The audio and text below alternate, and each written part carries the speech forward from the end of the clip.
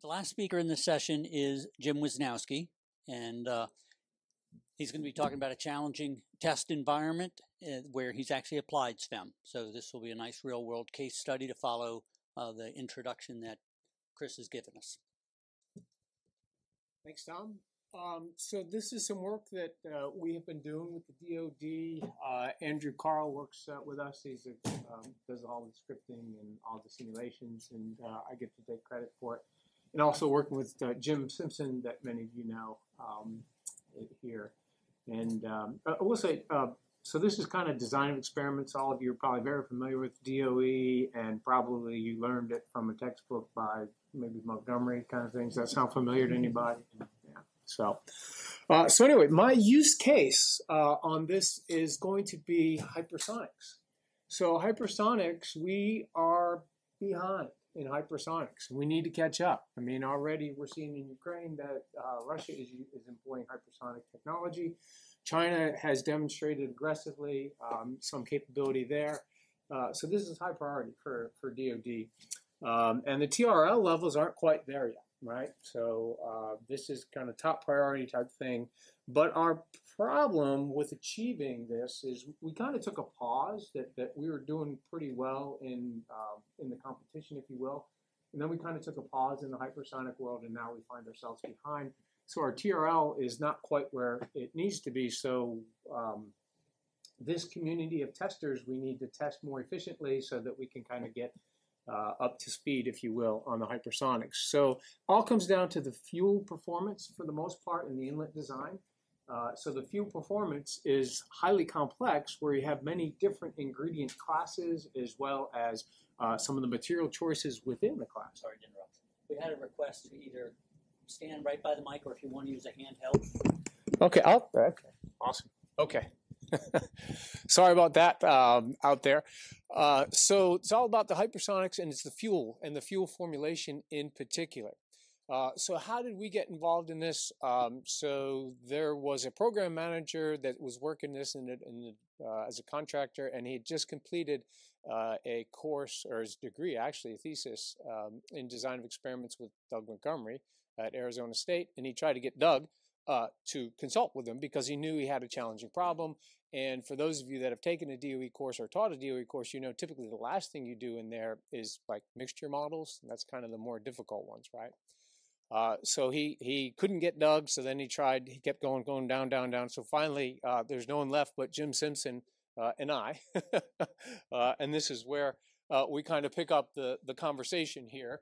So he says, you know, I just got done. I want Doug, and he won't do it. So can you guys help? And we say, yeah, probably we can help. So what's going on? And this first thing says, did I tell you I tried to get Doug Montgomery to do this? Like, yeah, we got that. And by the way, we both did get our degrees from Doug, or our PhDs, so we might have, you know, some help to offer. So he said, tell us, what's your test program? What's the problem here? So he said, we need to figure out what the right percentage of these chemicals is so that we can come up with a fuel that is twice as good as that we've ever done. And we're like, twice as good? I'm not sure we can guarantee that, but we do know some of the principles of DOE, in particular with mixture designs and some of the analysis kind of thing. So how many components do you have in this? Well, we have 7 main classes in there, but within each main class, there could be 3 to 10 different choices within that. And then that's, you know, just part of it is now we have constraints within there. There's stoichiometry, and stoichiometry, that's like chemistry. That's bad memories from freshman chem, right? So then he keeps saying, and then we got all these other constraints. If you got E2, you can only have 10% of A1, and he keeps going on, and we're like, oh boy. And he says, see, this is why we need Doug Montgomery. So I said, well, you said it needs to be twice as good. Well, what are the responses? So they said, well, we have dozens of responses. Glad you asked. Depends on whether you want to optimize it for manufacturability, for tactical performance, mechanics, weight. And they're not all equally important. So can you help? And we said, yeah, here's Doug.Montgomery at ASU. You need Doug. So you have kind of summed up the most difficult and challenging problem you could probably do in this space. So we actually did attack this problem And just kind of a quick idea here on the mixture world is the mixture components, you're generally going to have to obey that they're going to sum to 1 or 90% or something like that. So you're already constrained in your design space. And what that does to you, you kind of see on the left graph there that is the red is your feasible region.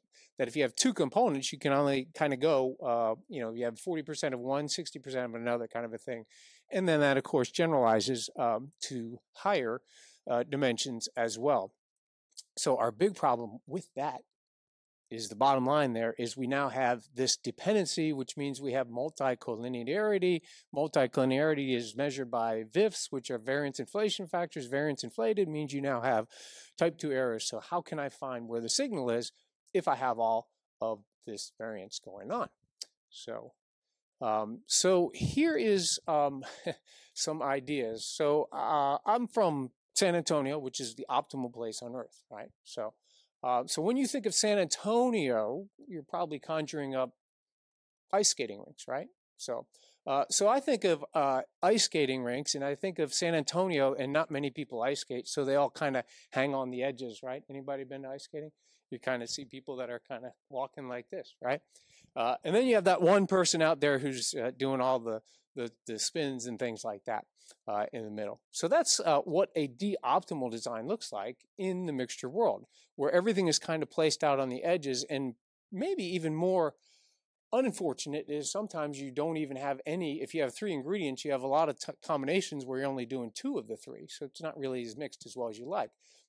Contrary to that, may be the space filling design where you have nice blends in there. So what we want to do is try to figure out how, so kind of maybe taking a step back, why am I giving you what Mixture 101 is type thing? It's like, well, before we had to attack this difficult, challenging test program, we kind of needed to educate ourselves on what's our best approach here and what's the latest technology in terms of mixture models.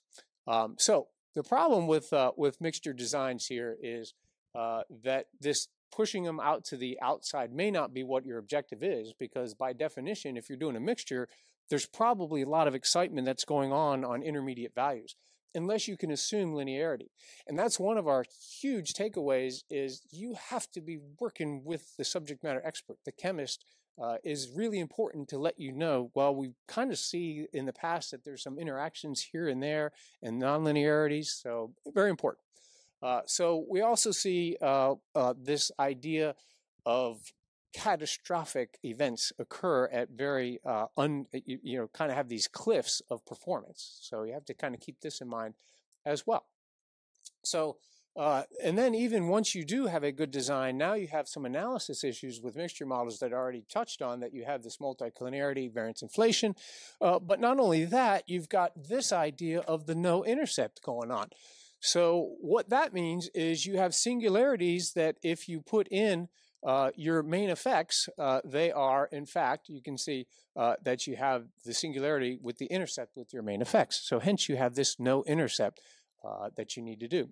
Also, if you want to do quadratic, which we do have nonlinear behavior in mixtures as well, is you have to go with a Scheffe cubic, which this idea is telling you right now that if you just want a quadratics, that they are going to have singularities in there. So hence we got some challenges beyond belief. And not only that, we also have issues when we have process factors. So we not only are we working with mixtures, but there's also process factors. So what happens when you have different temperatures, different environments, and different ways to quantify the operational space?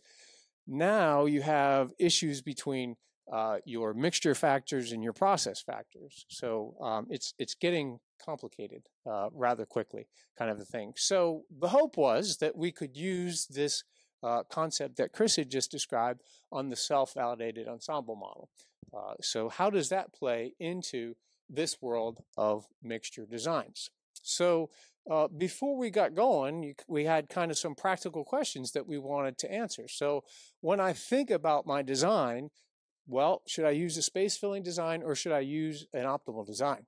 Chris already mentioned some of the de-optimality properties that they saw with box banking, so we had some of that to build on, but we weren't entirely sure how it was going to behave in a mixture environment. So and then if I do an optimal, what about I versus D optimal, or even A optimal, or alias optimal? Which ones work? And then once I do have it, how do I analyze the results? And do I keep that no intercept in or not, kind of a thing? So we did some simulations here, and I will say that a lot of this work was done with a biotech framework. So a lot of you had a PCR, a vaccine type thing for COVID. All that stuff was done with mixture models, and we did a lot of research, and that's what a lot of this tied into that. And you'll see some of the examples that we have tied to that. So we're going to do some simulation and figure out, well, what happens if I have a 12-run design where it's kind of just trying to find those main effects versus a little bit better option where we have 40 runs, and then now we can we find something beyond the main effects and look at some second and possibly third order being that Chef-A cubic kind of a thing. And then what happens if you add 5 more runs? What do you do with those kind of things? So our simulation metric here was a little bit different. Usually we think of like a squared error, try to minimize some sort of a squared error or something like that. But we chose kind of what is the percent of maximum. So if you think about, if you're trying to figure out, you're trying to maximize purity, or we're trying to maximize or minimize regression rate. So what is the combination that gets you closest to that ideal? So that was our metric, was the percent of maximum. So here's our first one up. It's a 12-run D optimal, and you can see that does have the San Antonio ice rink going on there, where everything is kind of pushed out to the side. And we do have these other factors that are in there as the process factors. So here are the results. So if we're trying to find the active factors, which are the best procedures that are out there?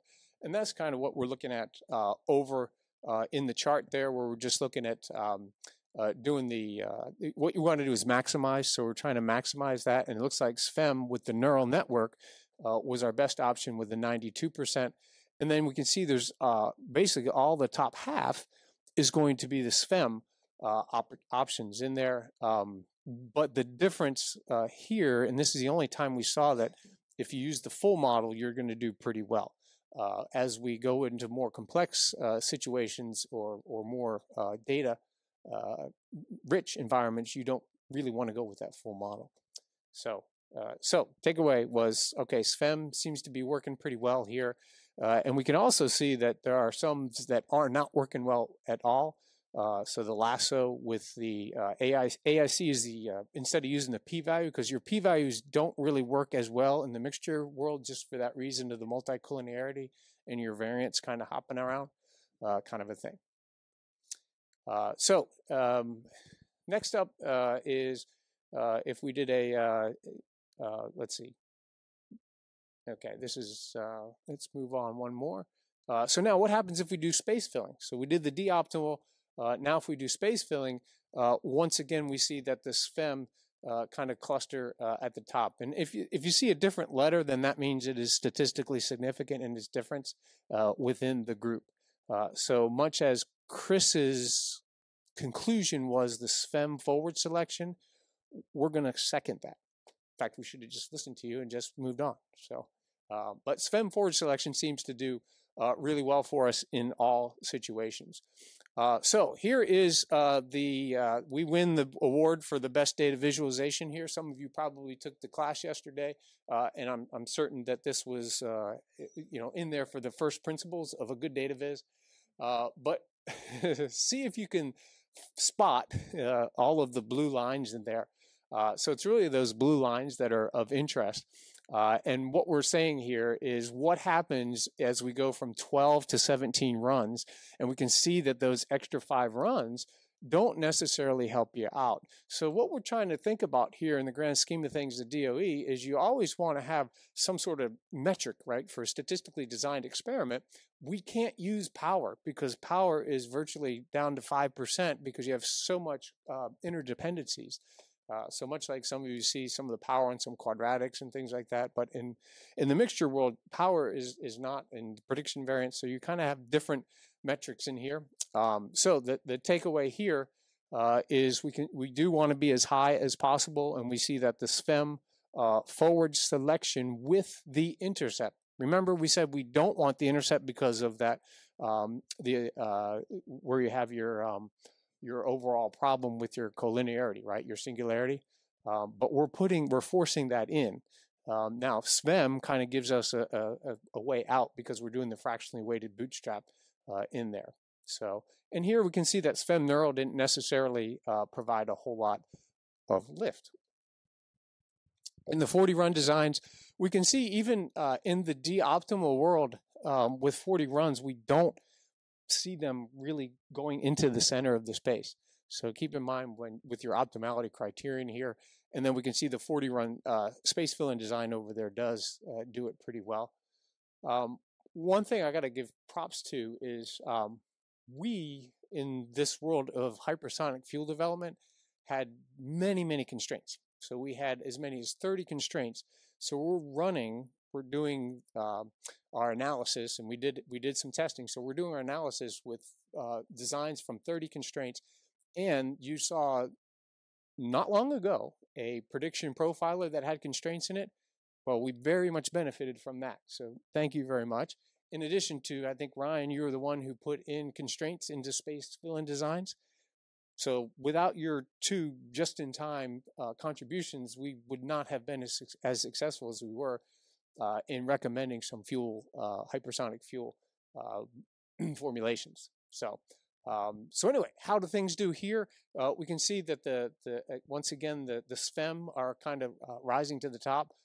We do have the Lasso doing a little bit better here in the space filling world. But you can see that the full model is not performing well there at all. And that's what this graphic is showing, that our full model maybe not as well with the d-optimal and or with the space filling, I should say.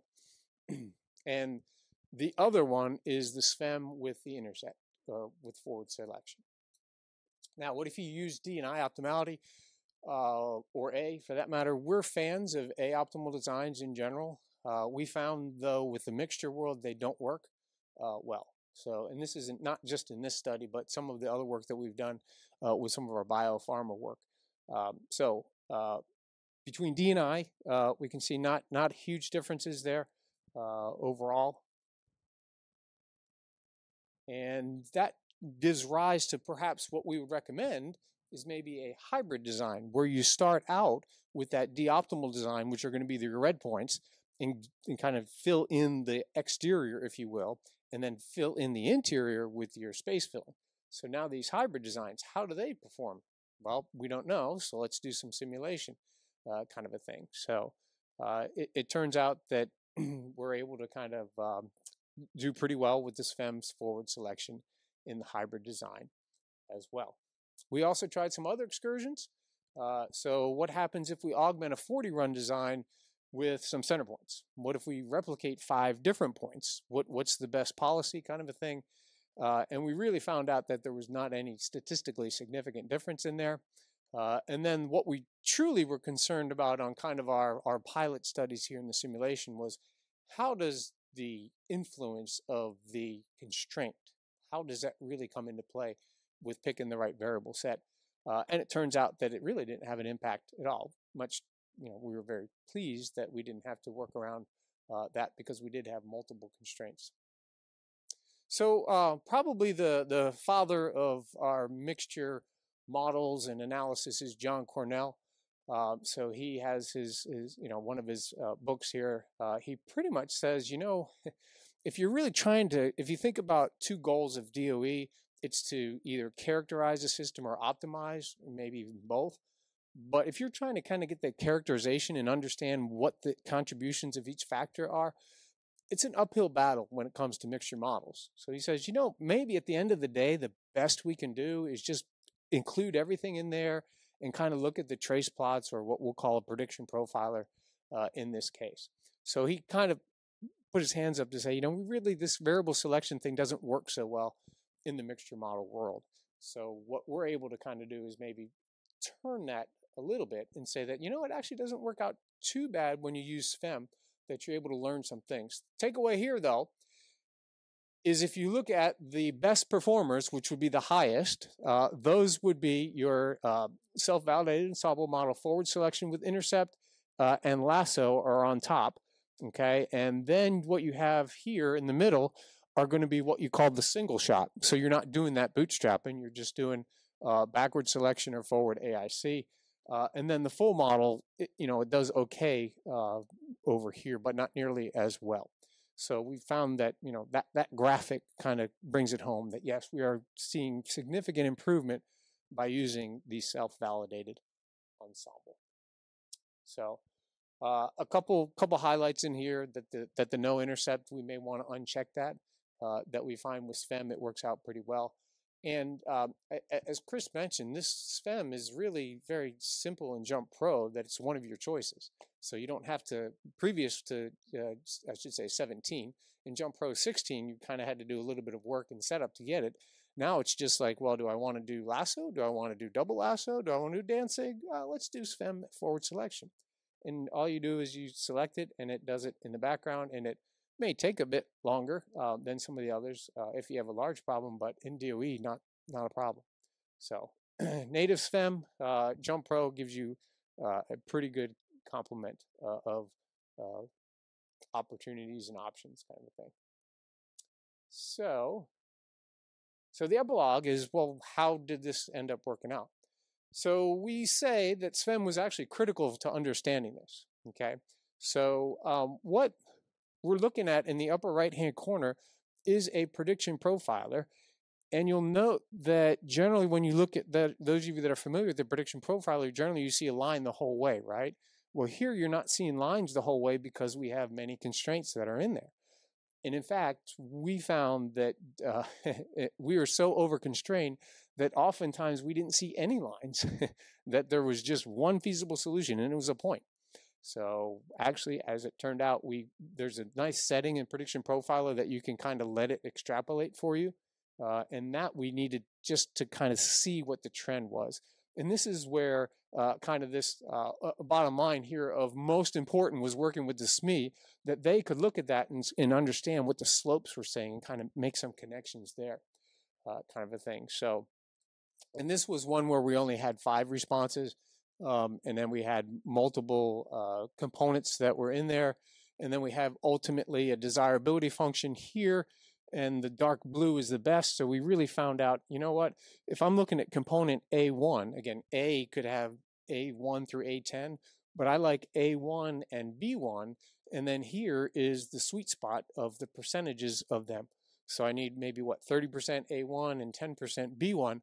But this area up here, it doesn't exist because that is a constraint.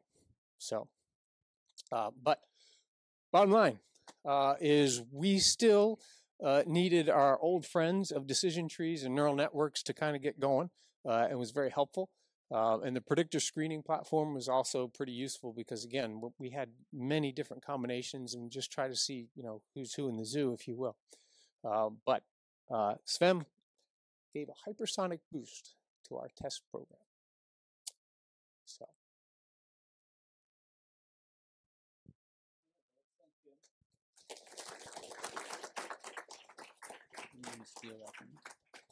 And there were no questions online, but if there's any questions in the room, we have about 5 minutes left in the session. Well, you're right here, so let me start with you, and then we'll go back. So would you say SVEM is a new, or a better way to do the AICC, BICC forward backward than the traditional methods that I learned, for example, in the Montgomery DOE class?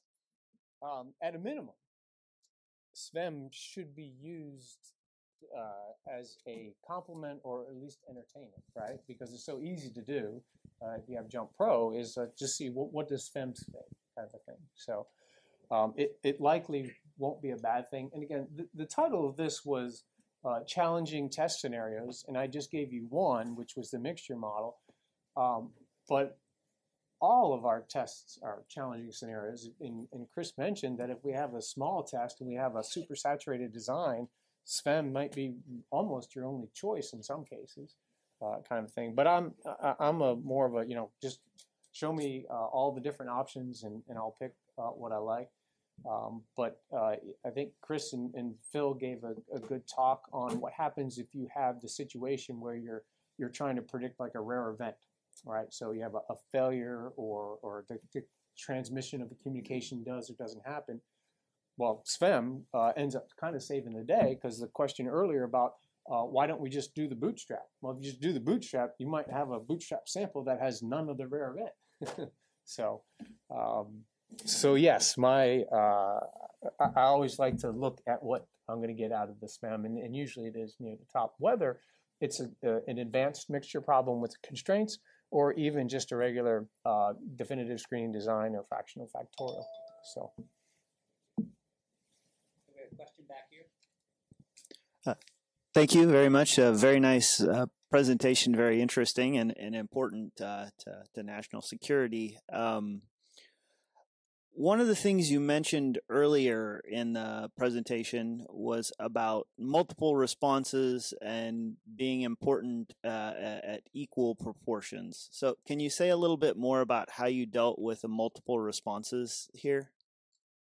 Yeah, so that was kind of the old, what do you call it, bog sat? I use that term. A bunch of guys sitting around the table and said, okay, which is the most important here? Is it the viscosity or is it the regression rate, which is really tied to the performance? Because everything about hypersonics, it's all range. Everything boils down to range. Can you get there? And can you be at least Mach 5 or whatever? In fact, we might even not be hypersonic, it'd be Mach 4.5, but if we can get better range out of it, then that's a trace space. But to your question, we did weight those, and the prediction profiler does have where you can kind of put in your weights of each of the responses, and that was done by the subject matter experts. So you can see right here that we have pot life, we have shore A, so we have a lot of mechanical and engineering type properties that we believe will project well into figuring out the grand prize of will it have enough range kind of thing. So it was more of the subject matter experts coming back to this bullet here, is those SMEs are very important to the process. Okay, we have another question. Great talk, thank you. So this is a question both for you and the previous speaker maybe. So two parts. The first is, are there any theoretical justifications for SVEM? That's one part. And the other thing is that both SVEM as well as neural networks and other things seem to require a lot of computations. So if you can comment on, how